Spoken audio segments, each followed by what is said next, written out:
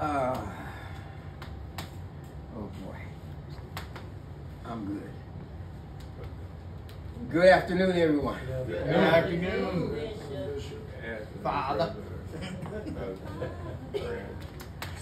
Oh, let's see. Here we go. Here we go.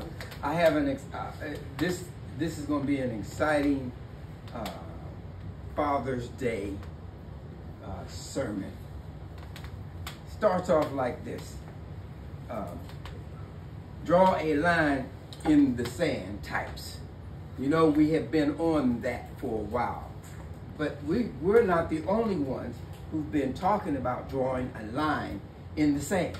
Other churches, other individuals on Facebook and I hope that the Facebook people get the 100 that they need, especially if they're going to talk about drawing a line in the sand, referring to, watch this, here's some steps for drawing a line in the sand. First of all, you have to know why you want to draw a line in the sand. If we're talking about drawing a line in the sand, you have to know why you're doing that. We got that today in our singing. In one of the songs that we just, the first song that we just sung today, it was glory and honor is due him. And the praise and worship leader started the song and then she stopped it. And when she stopped it, she says, do you really mean that? So if you're going to draw a line in the sand, you got to know why you're going to do it. And then when you're going to do it with all your might and all your strength. So here you go, drawing a line in the sand, and you know now why you're going to do it, because we're out there. We're out there. We're more out there now than we used to be with some of the other issues that we have. Watch this. The next thing, when you draw a line in the sand, you set boundaries. You set a boundary to, you heard me say it before.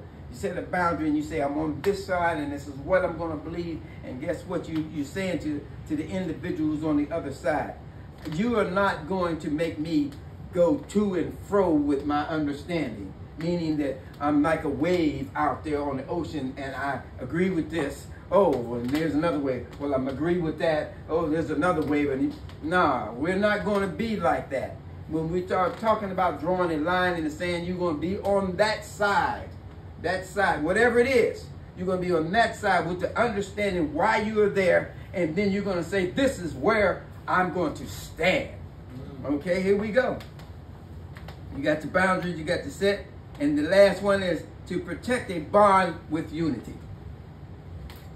When you get on the other side, when you're on the side, you got to draw, when you draw that line, you're on the other side of the line that is against you.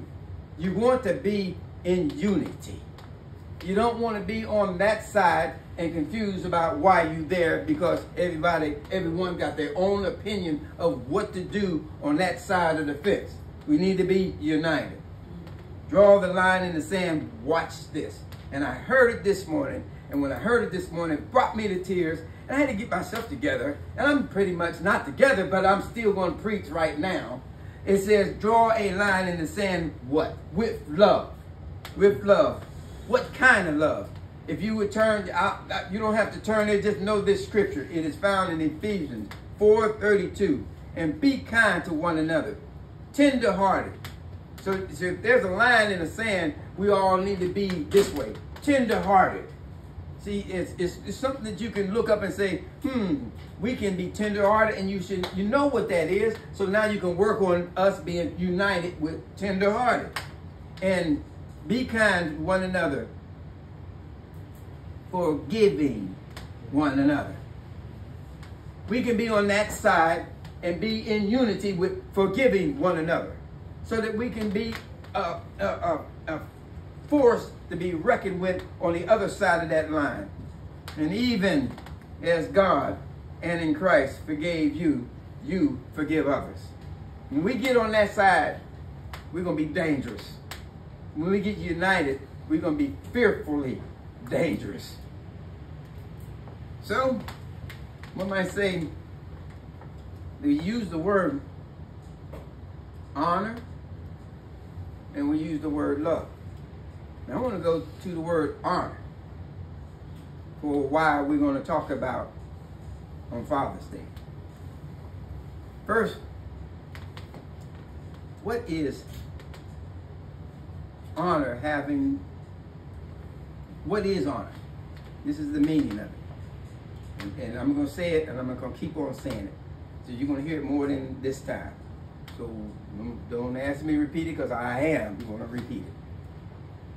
Honor is having high respect, great esteem, adhering to what is right, and to a conventional standard of conduct. That little part right there where I said, or to a conventional standard of conduct. I am not going to be offensive to anyone out here on Father's Day who is saying their father is this or their father is that. I'm not going there. And I'm not going to try to change the minds of when, right here where it says, to a conventional standard of conduct. I'm not going to argue with that, because you know what that is saying? That is saying the individual does not understand what is right. I'm not going to fuss with them today. I'm not going to fuss with anyone out there who have a problem with what God said something is right. That's the way it is. Okay? Now here we go. I'm building you up for this. Who is your father? We celebrate. And one time I didn't care that much about celebrating Father's Day, because number one, I didn't think anyone knew what Father's Day was really about. Did you know where Father's Day come from? Did you know it was actually a place in the United States of America's history back in 1909 by Sharon Smart Dobbs from Spokane, Washington. She respected and honored her father. She respected and honored her father. She looked at her father and saw him to be highly respected, great esteem, adhered to what was right. He was in the service. And a lot of people who were in the service, when you start talking about we're going to honor someone in the service, they have this in common: highly respected to what was given to them as a command over them. Highly respected, esteemed, adhere to what is right. Those men, or any man, and we're talking about Father's Day. And like I said, I'm not going to get into anything else other than I'm talking about Father's Day. Having great respect, esteem to what is right. And here is an individual that demonstrated that. And a month ago, or not even a month ago, we celebrated Memorial Day. And did you know that one of the individuals who's still living today, they almost say he might be the only one, he might be the last one, the last man that was on the battlefield over in France when they were given a command. Some 30,000 people died on one day to go battle off of a command from a command center. Now, what made that happen with that many people dying? Because the history did not teach it until right about now. Now you're getting a little teaching about the history, about there was a command that went wrong. Why does a command go wrong? Because you didn't follow what the command, if the commander has said, someone fell short, and a lot of people suffered on that particular day. On that time, I must go there. Because if you're going to talk about honor, you have to go in the Bible. And if you're going to talk about honor with a man and a woman, you still got to go to the Bible. Exodus Exodus 20, verse 12. We already know what it says. And if you don't know what it says, I'll say it again. In Exodus.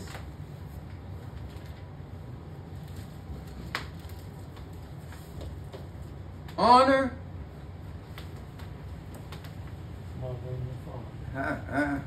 Don't get in. Honor. Having high esteem. So that's when that scripture was written, it was written with the word honor, meaning that you have high esteem, great esteem, up here to what is right. Now, if you don't have that, watch this. You don't have to honor that. You don't have to honor a person if he doesn't deserve to be honored. The people who were honored at that time, way back in World War II, they deserved to be honored. That's why they're still doing it every Memorial's Day. They're going to do it till that last man dies. And they're going to continue to do it because they put the word in front of the people who said, I am going to honor what is right. Whatever they thought was right, they said they were going to honor it. Now, those who didn't, how would you like to be on the battlefield? Let me give you a quick example of machine gun firing right about head high. When you're coming off of a boat, the thing comes down. I was in the Navy. You go to the shore. You cannot see the shore where you're sitting or you're standing. You're standing there and this thing is making this loud noise, and so is a whole bunch of guns. And so is noise is all over the place. And people are dying. You can hear them screaming. And you can hear it zip, zip, ping, ping, those bullets hitting off of metal. Then that thing falls down. You got to run out. How would you like to say, when you run out, you turn around and look at somebody who's in there like this, and he's not running out? Would you honor him? The answer would be no. No military man will sit up there. We're not talking about those who didn't honor. We're talking about those who did honor. And if you got a father who did these things right here, who did having high esteem, respect, what is great, you honor him today. Now, like I said, I'm not going to get into the deadbeat dad. I'm not going to get into that. Don't argue. I'm not going to argue that. I want you to honor the one who deserves to be honored. Why? Because of the definition of honor. If you got a person who is doing that, honor them. Mother's Day, honor her. Bible's very clear with it. Honor. They didn't say if they did or if they didn't. If they had that characteristic, you honor that individual. Draw the line in the sand.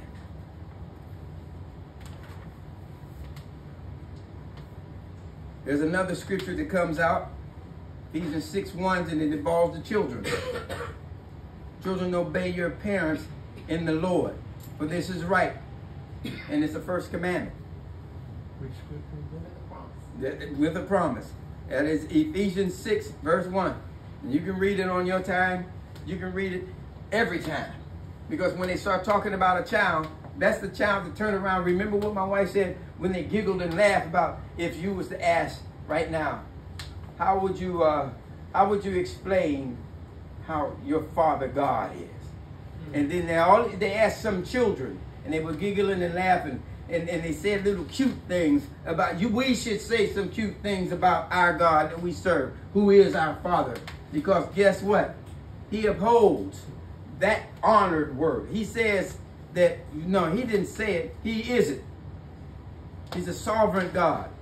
He's a God that is a God that will not make a mistake, cannot make a mistake, is the same yesterday and today. The same yesterday and today. Why not giggle and feel good about that kind of person or that kind of God. Now, if you want to bring it back to a person, that means that person wants to do what? Look like, sound like, talk like, act like the God that is the commander.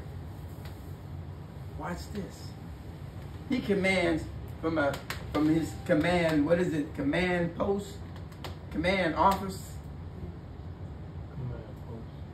Command and control center. Control center. He controls everything. Why? Because he made everything. He knows everything. And he says, I sent my son down to you so you can get a chance to know who I am by his honoring his father. He didn't have any problem honoring his father because he knew what? He knew that his father was esteemed, highly respected. For those who believe in God, we highly respect him. And if you don't believe in him, it would be a good day for you to start respecting something that you didn't know made you.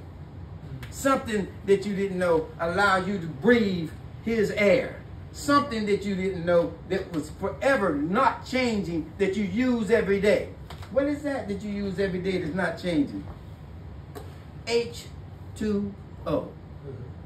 Without it, how long do you think you can last on this planet? H2O.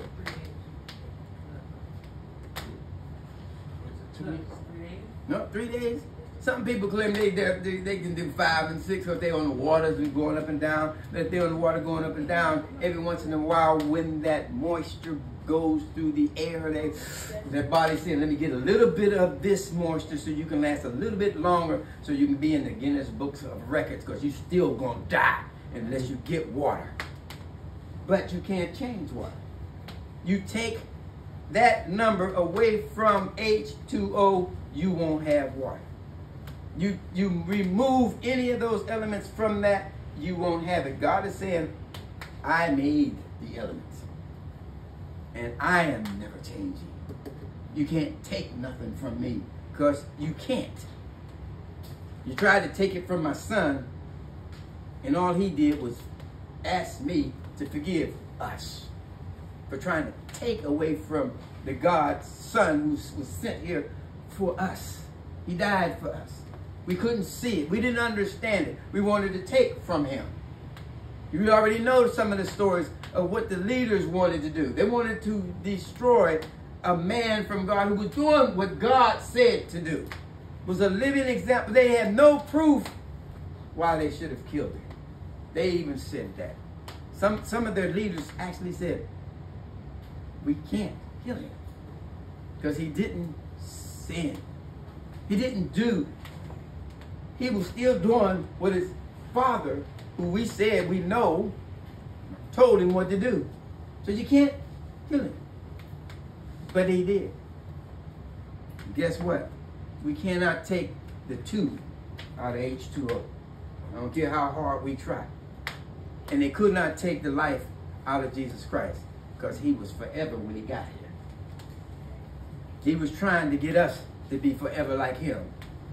He was trying to get us to say, if you honor me, not me, if you honor my Father, you can be where I am. So you need a living example. He said, oh, first honor your father and your mother. Can you do that? No, I can't do that, because can't do it. If they didn't respect you, then you won't know. But I heard today that if you are the one who is doing this honor, or if you are the one that is being respected, if you are the one that goes out on a limb because you love tender-heartedly, because you are doing the things that God asked, then you become the one who to be honored. My heart. Gotta drink this.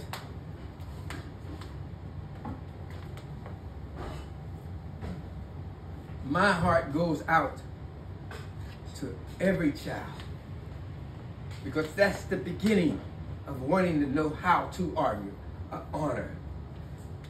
When a child doesn't know what honor is. Where they can't find it in their house. My heart hurts for that individual. My heart hurts for an individual out there who tries to say that this is the way and that way is not God's. And then they try to put it on other people, and that is not the right way. That's why the word that I read at first, when it says a conventional standard of conduct, that's a person who doesn't know what right is. So you make a conventional, you make something goes down through history as, what did they use that word for cult? They cancel culture. I'm not going to talk bad about them. They're going to do what they know to do. Keep on trying to find out how to make something right. And when they cannot make something right, they have the problem. But if we make it right, we are honored by the people who are growing up. That's why I cried.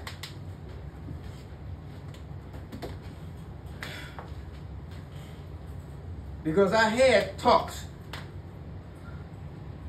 with a son that looked at me to be honored.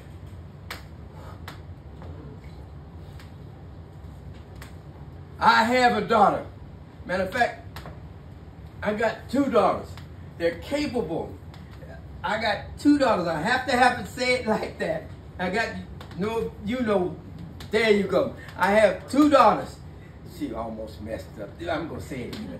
I have 2 daughters capable of giving me anything I want. This is to help me get away from crying. Anything I want. All I got to do is tell them what I want. I can tell my daughters right now, I want a 2024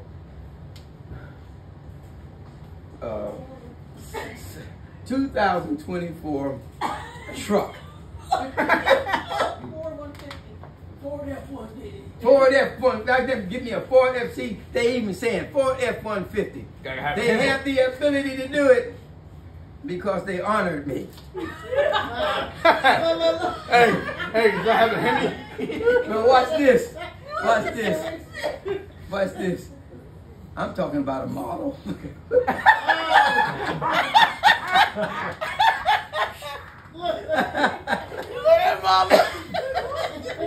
Now, my wife was, I gotta say this because she kept on pointing. She kept on pointing. So if you could look at the camera, you say, well, who is she pointing to? I got a daughter right here. She mine. She mine. Like the other ones, they mine. And she's not a spiritual one. She mine because she said, I'm going to be your dad, your daughter. Stand right there. And nothing's going to change that. She put me in the H2O factor. Can't remove it. I am that one. So, I say that because if there wasn't a person for her to see, that was to be respected, to adhere to the truth and what was right. No telling what direction she would go in. She would have to, I would pray that she would have found a father figure like the one she has right now. And then, by the way, she's capable too. And knew that you were talking about a model before you said it. Yeah. So you can see right now, from the command center, can you imagine how much fun our God has with children, us, who now want him as the Father? I cry for the ones who can't grasp a hold of wanting to be saved, so they can get a chance to know this Father who's going to treat them with respect and have high esteem about it and going to do what is right. He won't never, ever make a mistake with you. He won't never, ever make you feel like you're nothing. Because in his sight, he loves the ground you walk on. Because he put the ground down there for you to walk on. He loves you no matter what you look like, no matter what you sound like. You can dress up, you can dress down, he will still love you. He will still protect you at all times. See, this is when you say, I accept you as my personal Savior. You want to step on that side. You draw the line and you be on the side of a God that says, I love you. Yes. Not just love you, love everyone in this whole world. Yes. The same way he loves you. So that means if you're sitting around, my daddy loves me. The next person who says I'm saved, my daddy loves me. How much more? You can't compare it to one another. Because it's in your eyes. It's going to be how you behold. I may not be a good father for somebody down the street, but I'm a good father for the ones who know me now. God is a good father for all of us. And he is not going to stop being a good father. He is the one. There's a song.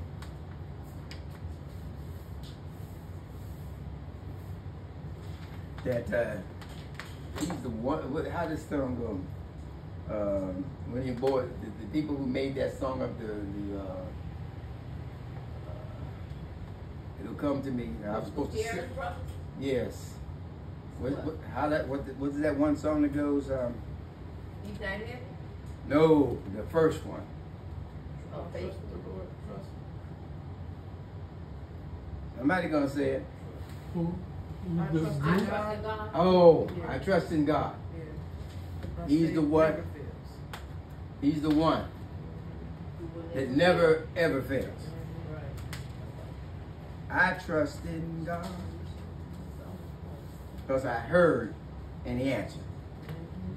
How many of us now, the ones out here who are struggling with the fact that they don't have a father figure, but need a father figure, and they need to have someone to trust in.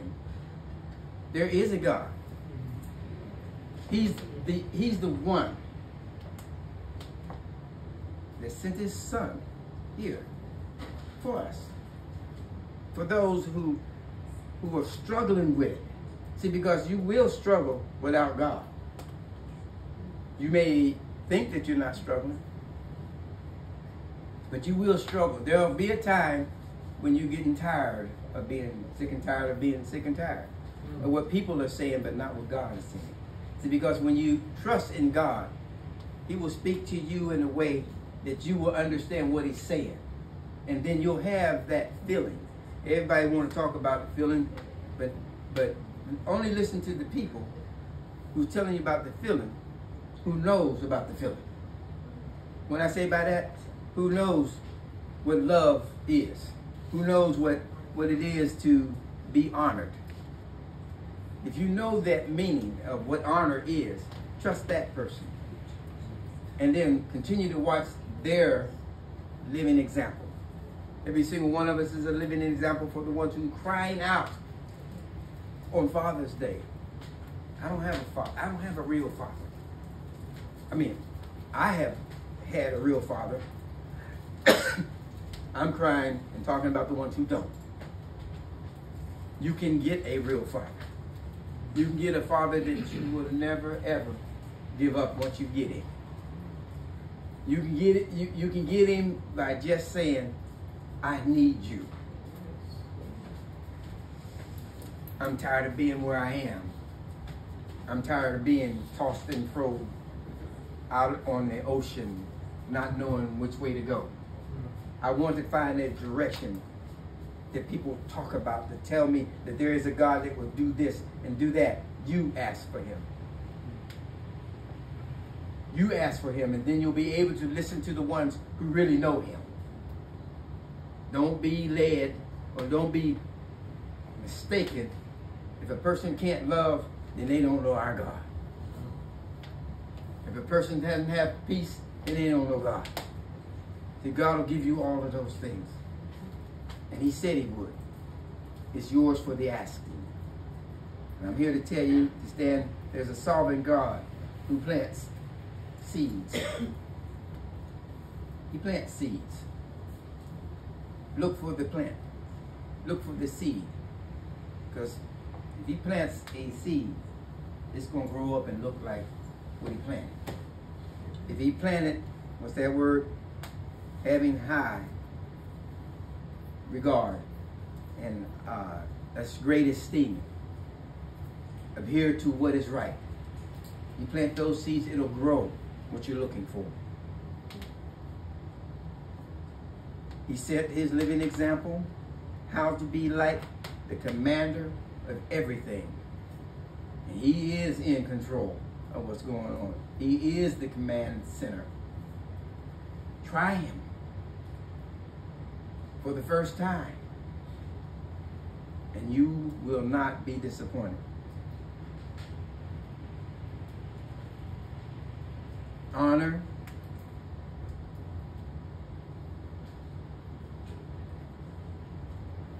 He'll give you righteousness because he is that. Love, joy, and peace. Find one who is for real in Christ. For real in Christ. Honor his father. And then you'll be able to honor a father and smile and say, Happy Father's Day. Amen. Amen. Okay, I think the little girl who already knew she was going to get a model will go up and pray for her father.